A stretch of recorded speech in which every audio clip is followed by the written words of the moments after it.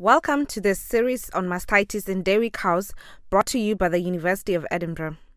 This video is the hygiene in the shed. Let the cows tell you a scoring system. Mastitis is the infection of the milk-producing gland, the udder. Bacteria invade the teat end via the teat canal and cause an infection. Mastitis is a fight between bacteria invading the udder and the cow fighting the infection.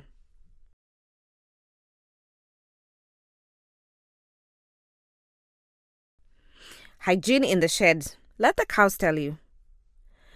There are many different housing systems depending on the number of cows and the space that they have. Clean cows mean the system is working. Dirty cows means it needs attention. Clean cows will have less mastitis. Hygiene scoring. This lets the cows tell you if you have a problem. Each cow is scored in 3 areas on a scale of 0 to 2. The areas are the flank, including the tail, the lower hind leg, and the udder. Cows are scored in these areas as follows. Clean cows with only splashes of manure score a 0. If there's more than a palm-sized amount of dirtiness, score a 1. If there's more than a forearm length of dirtiness, then score a 2. Any score of 2 suggests there's a problem of shed hygiene.